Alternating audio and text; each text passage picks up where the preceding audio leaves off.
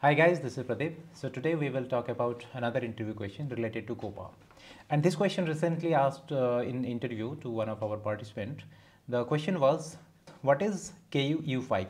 So this question you can see it is asked in a different way. That means interviewer here it is asking from the business point of view.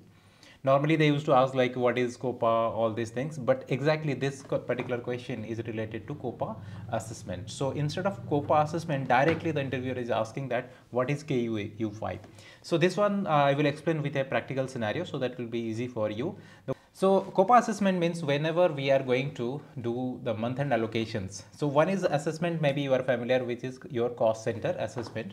So cost center assessment means from the cost center, we are going to transfer the cost to different receivers. So it may be another cost center, or maybe we can transfer to another cost object.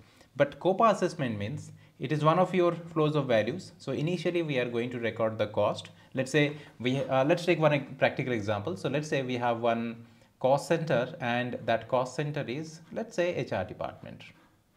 So this is my HR department, and in the beginning we have recorded some cost with this cost center. So these costs are my primary cost elements. So here let's say I will include salary. So let's say this is 90. Then I'm going to record here some office expenditure, or let's take some higher values. Let's say this is suppose 500, and office expenditure is 600. So initially, as and when the cost is recorded, this cost we are going to record with your normal GL account. In S4 we don't have cost element, so that's why I'm using the term normal GL accounts with cost element category 1. So GL with cost element category 1, right? So we have recorded the cost. As and when the cost incurred, so we are going to record the cost. Now this 600 cost, so it may be INR, USD, anything you can take. So this 600 cost we are going to record with our cost center as HR department. At this moment, we don't know to which profit segment we are going to transfer this cost, or how many profit center we are going to transfer the cost, right? So we are going to transfer to the product, we will transfer to the profit center. So you can take here any example. So initial sender will be my cost center. Then from this cost center, I'm going to transfer the cost to multiple receivers, and these receivers, your wish, you can take anything. I'm going to take here a couple of products. So that means we can take that means during month end, this cost we are going to transfer from this sender cost center, because initially salary department HR, that's why we have recorded. Then in month end we are going to transfer this cost to multiple receivers. In my example, some receivers I'm going to take here, and these receivers are product. Like you can take in any of your characteristics or multiple characteristics. You can take here product, you can take here any order, you can take here profit center, anything you can take, your wish, you are free to take anything. So I'm taking here some products. So you can take also customer, you can take also product group. So under one particular product group, multiple products are there, and you are going to transfer to multiple materials. So basically for the cost analysis point of view, so this cost, as it is not part of my cost of production or cost of sales, so later we are going to transfer this cost to multiple receivers. So let's say here I am going to transfer 50% of cost. This is one product. Let's say this is my FG. Here I am going to transfer, let's say 20% of cost. And here I am going to transfer 30% cost. So after this allocation, this initial value, whatever we have recorded here, so this will be 0, because there will be minus 600 will be there, right? And all the respective values will be transferred to the cost center. And this one is KEU5 when interview asks. So basically it is your end user activities. So when a user is going to run the T code, which we will run today, KEU5, or like KEU5. So when user is going to run the KEU5 in a particular period, so automatically system is going to generate here the internal document. So with reference to this KEU5 execution, system is going to generate the internal document. So let's say the document number is 100, or let's say 1000. With reference to which business transaction, it should be KSPA. If you'll compare this one with your cost center allocation, so cost center business transaction is RKIU. This one is KSPA. And in normal cost center assessment, we are using secondary cost element. Here also we will use secondary cost element. So that means in the COPA report, the primary cost elements will not be there. Rather, you are going to have your secondary cost elements. And your wish, anything you can take. Let's say here I am going to take this one as our admin cost. So in COPA report, you will find in different profitability segment, you will find admin cost, which will be transferred. So this is the concept of your KEU5 or COPA assessment. So to see this one practically, let's go into the SAP system, and there we will post this cost, and then after that I will execute and we will do a reconciliation, because in S4 we know that whenever we are going to have this document, so you are going to also have one finance document too. So we are going to have a FI document, that also we are going to check, and everything will be part of your SC doc. Entire process we are going to see both from GL report and from the table point of view. So let's do it. So I'm going to log into S4 system. So right now I'm in S4 system. Very easy process. The only thing is the question was a little bit confusing, or it was asked in a confused way. Suddenly, what is KEU5? So if you are well versed with the different scenarios, maybe you can answer it properly. So let me post a document here, and let's say this salary was, or this cost was recorded on 1st of December. This date also I'm going to take this one, and ledger, let's take the leading ledger, and we are going to take here the respective GL account. So let me check here what GL account I can take here. So I will take here the GL account as, let's take this one 4000 and 4014. 4000, and this is as per my example 500, and this one is 4014 office expense 4014, and let's take this 100. And initially where I'm going to record, initially I'm not taking any profitability segment. Initially I'm taking here the cost center, and this cost center is HR department. Then your payment or outgoing, payable, outgoing. So here I will take any credit account. So let's take here randomly something, enter. Document is balanced, debit, credit, and post it.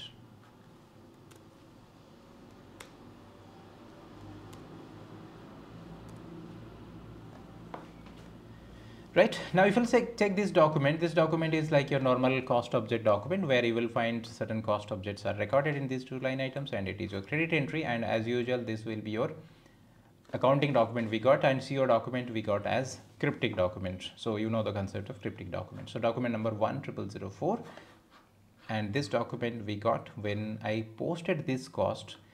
Okay, so I got my FI document. So this FI document I got here 10004. And what is the business transaction for this coin? Because it is recorded with your cost center, right? So let's verify this one. So I will check this one in my cost center. Okay, and what is my cost center? Initially I recorded this cost with cost center H100. So I will record there. Sorry, S0003, and this cost is recorded. So here it is in USD, so don't get confused. And this cost is recorded. This is the 10004. Done. So initially at the time of posting the cost, user just selected, you may here configure OKB9, so that automatically pick this cost center, cost recorded. Then in month end, when the costing, and this is the finance entry. So now there is no update in the COPA. So in month end, when user, particularly the profitability team, when they are going to do the internal allocations and all, so there they will run the KEU5, and that was the initial question. So I'm going to enter here KEU5. So what is this? Okay, then you have to select, and this one is earlier in ECC only it is available with your costing based COPA. So it was not there with account based COPA, but here in S4 it is available with your account based COPA as well as, under margin analysis. So here I have configured margin analysis. So I will select my operating concern, and it is set as margin analysis. Now we will see whether under this margin analysis it is going to work or not. Okay, so specify your period. So this is my 9th period, April to March I am following the financial year. Select the cycle. This is the cycle, test run, and execute. So let's see in test run whether it is working or not. So process completed without any error. So sender is 1 and receiver 3. So as I said, I have included here 3 different products as my receivers. So sender is 1 and receiver is 3. And if you check the segments, this is how it is. And where I'm going to record the cost, I'm going to record my cost with 6009. So this is my secondary cost element 6009. If you want to see for reference, this one 6009, right? So let's go for the final run.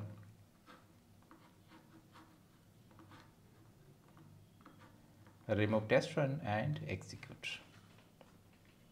So then this cost must be 0, means in cost center the cost should be 0, and we are going to transfer the cost to profitability report. So first let's see the cost center. Now it is 0 and you can see 3 line entries are generated.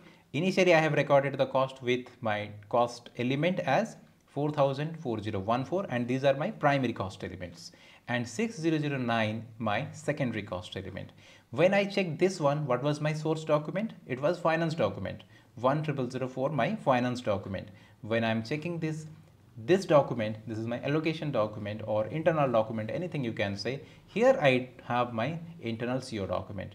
So now we will see with reference to this document number 1101, we will see the finance document, but before that we will see the GL account 6009 first from the FI report.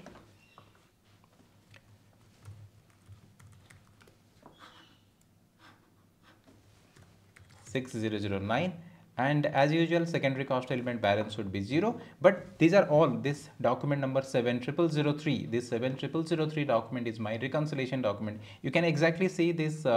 You have plus entries and minus entries. So wherever you will find the minus entry, that is your sender line. You can see here, check this line, let's close it, check this line. Wherever you will find the minus entry, for example, this is a minus entry. What is the sender here? The sender is your cost center, and exactly the same amount you can see a plus entry. Similarly 6.43, the minus entry means sender, that is your cost center, and receiver is your profitability segment 9. Right, so that also we will check now in the COPA report. So this is my source document. With reference to the source document, I got my finance document, and exactly here also you are going to get the same information. Check one, for example this one. So this is a minus entry. So what should be the center? The center should be the cost center. Check here S2003, and if I will check my plus entry 6.43, that is my receiver. So first we did we have checked in CO internal document, then we have checked in our finance document. This is your reconciliation document. So this document derived with reference to the document number. We will check that in the table also. So with reference to this document, document number 1101, this document is derived, right? And last one, we will check the COPA too. Check the COPA line item, same should be there.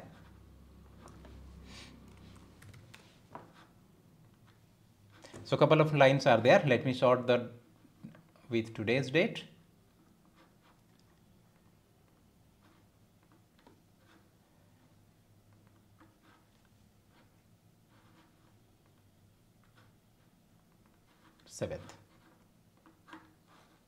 Right, now you can see here this is one receiver, this is one receiver, and these are your senders. This is your reconciliation document, finance, but actually you can see all the minus entries are your, here it is sender. So corresponding plus entries which is there in this document, it is available in the COPA line item. So 6.43 one receiver, 2.57 one receiver, 3.85. And what is the document number here? Document number 1101. Now let's check whether your receivers are updated or not, or the required characteristics updated or not. So if I will check here, so I can see my product is updated. So basically I wanted that I will transfer the cost to the product. But initially I have not recorded this cost with product. Initially I have recorded with the cost center. Then in month end allocation, we performed this date. So it is created on, but basically if you check the document posting date, definitely must be your finance document, the month and date. Let's check this document. So we got in total 2 documents here. One document is the finance document when I posted this document 10004, and here this is 1st December. And second document here, this is my another finance document, document number 7003. So this is my finance document, and what is the posting date? although I executed today, but posting date is 31st December because it is month end activities, right? So this is the outcome of your KEU5 and this is your COPA assessment. Now whatever data I have shown you, so the source is again the same AC docket table. So let's check that. So I hope you got now you got the what is the process of COPA assessment or KEU5. Now from the table point of view, let's check both the documents. So we will check that in the table, AC docket table, because that is our source. And here we will check two documents. One document is your 10004 and second document was reconciliation document, which is 70003.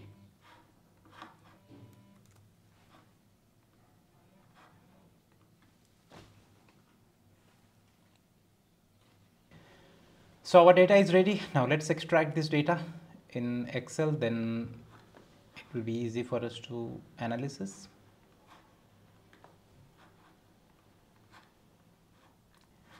Now if I will check my first document, that is document number. So if I will check my first document, that is document number 10004. So for 10004 document, you can see that is two cost objects or two business transaction coin is there, and one is your payment entry, credit entry. And here what is my cost center? The cost center initially where I have recorded the cost. Here there is no update about profitability segment. It's the cost center I recorded here, the cost center as HR department. So while posting, I have recorded this cost as 2003. And this document I posted manually. So this document I posted here. So that is why the reference document is my finance document. So here it is a normal cost object posting, and here cost object is cost center. But when user is the CO user, the COPA team, when they are doing the month end allocation, so that time, and they perform this activity in CO, and that time we got this document 70003. So here all the business transaction, I said that it is KSPA. This is your COPA assessment. And here my source document is document number 1101, which is there in the COPA report too. This is my document number 1101, and with reference to this I got my finance document, right?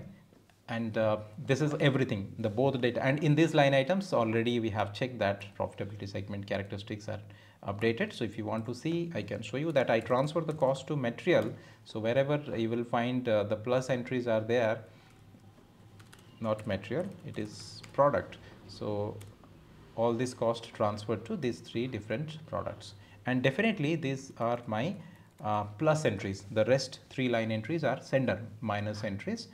So if let me highlight this one, here you can see these are must be your product plus entries.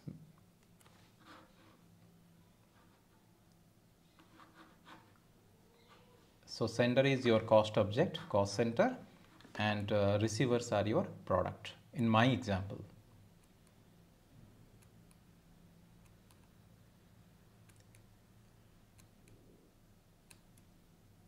Okay, so the plus entries are there, and the non-highlighted one, that is sender, is cost center. So that is why it is minus entries.